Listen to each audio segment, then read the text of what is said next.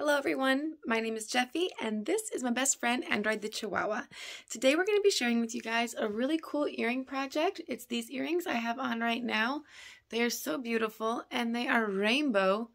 I myself am a rainbow fanatic, so I am over the moon with how these turned out. The kind of glitter I'm going to be using for this project is this flaky stuff. I get it in the glitter aisle like any other glitter, but I have no idea what it's really made of. It's really chunky. I used a 2-part epoxy resin. I got this one from Amazon. I made a rainbow of glitter using 6 different cups, and then I just mixed our 2-part epoxy resin together and split it up evenly between the cups. Then I used some molds that I got off of Amazon. I'll make sure to link these molds in the description down below.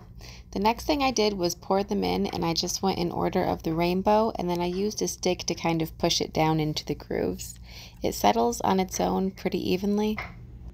Then you just let it dry for a full 24 hours, and then you'll come back and have perfect pieces. Some of them are going to kind of have a little bit of run over.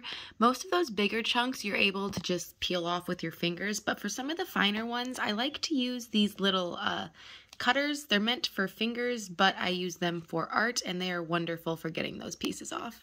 To attach your earring hooks, you're going to want an extremely large jump ring because these do not have any holes in them to put the jump ring through. You're going to have to put it through one of those large pieces.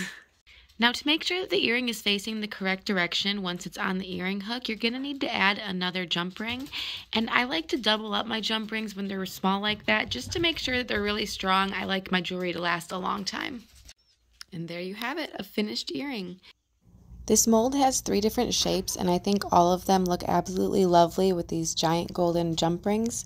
I really liked this project, and I think I'm going to try it with a bunch of different kinds of glitter. I'm really open to a bunch of different options because this mold is really versatile.